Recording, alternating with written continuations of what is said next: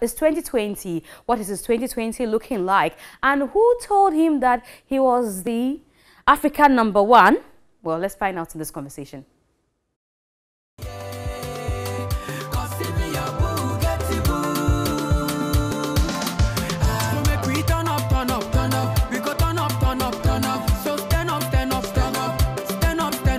2020. It's a blank check.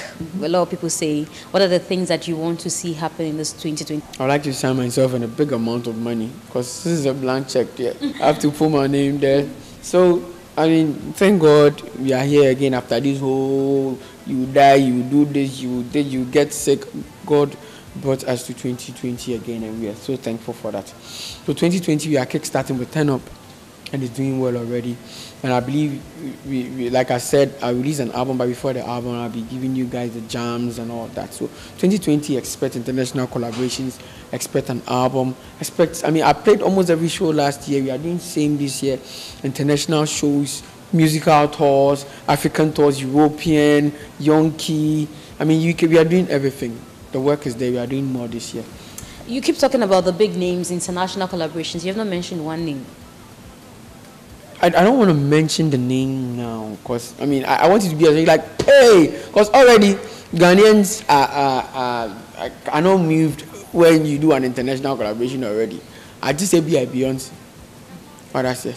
So I wouldn't like to put the news out already. Already, no, it doesn't move them that much. Now it's not the news not to out. So I'm not putting the news out there. But what will happen is I'll do international collaboration. Then my album represents Africa, so I'll do more of African collaborations, like the Tanzania, the South Africa, Nigeria, the Uganda. Yeah, that's how the album is going to look. Of course, you have every right to be excited that you're alive, but it looks like the issue about all the prophecies, got into you somewhere. It didn't get to me one bit. What happened is, I'm trying to remind you that this thing didn't get to me. If it got to me, I wouldn't have been here. Sometimes it gets you emotionally down, because it attacks you emotionally. When you did the Norwegian, somebody give you a date. Say this date, you die. I said the walkway age test. What is that? Do you get what I mean? Age test crime. I mean, I said mania cancer. What are you trying to tell me? I don't get it. But the thing is, instead of the bad news last year, this year may God turn into good news and prosperity and greatness for all of us, because that's what we want to hear. Lots of legends. Rexuma joined you on stage. You performed with Kuami. Who am I forgetting? You did a match the day. So very, very great personalities. People who came before you seem to have accepted your craft. I don't know how that makes you feel. Is that so much pressure on you to begin to put your music such that they won't have to find fault with it? No, it doesn't put pressure on me at all. Because I keep saying that what I'm doing right now is like you interviewing me. It is my work. So if I say that my work is putting pressure on me, then there's no need for me to be paid. You can't wake up one early morning and say that doing interviews puts pressure on me.